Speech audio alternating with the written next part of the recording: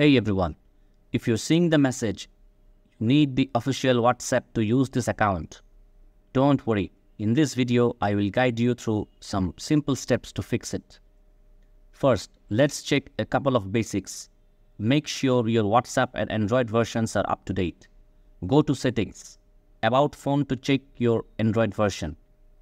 And if you're using Android 7 or above, you should be good.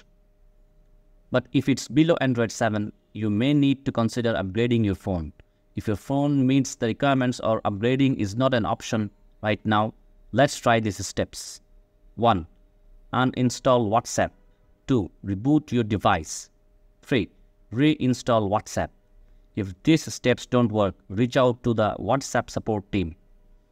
They are there to help and can provide more solutions. Thanks for watching. If this helped, give it a thumbs up and don't forget to subscribe for more tech tips. See you in the next time.